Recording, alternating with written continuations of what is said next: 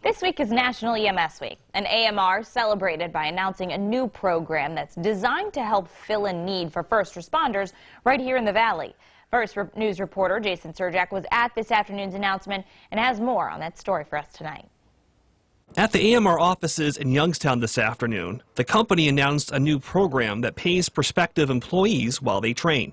Youngstown Fire Department Chief Finley was there this afternoon. He believes that these new EMTs will fill a desperate need for the city. People getting trained as basic EMTs, the minute they get done, then they're able to go on an ambulance. And now the more people we have, the more people we can put on the street. Although the graduates will work for AMR for a minimum of 2 years, Finley says EMT training is a necessity for new firefighters. To get on the fire department nowadays, you have to be at the minimum an EMT.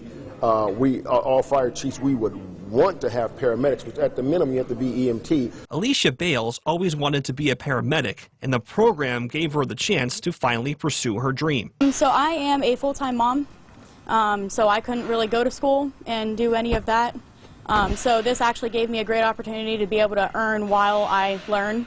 Kevin Dieter took the opportunity to become an EMT after one saved the life of a loved one. I really didn't want to be one at all until one of my loved ones was saved. They were like dead for a few minutes technically, and they were brought back to life by EMTs and paramedics. AMR's program found success in other cities, and the company thinks it will stick around for a while to help more people to become EMTs and paramedics. We're super excited about it. I think we'll do good things with it here. It's going to be an excellent way for us to keep our pipeline of future employees full.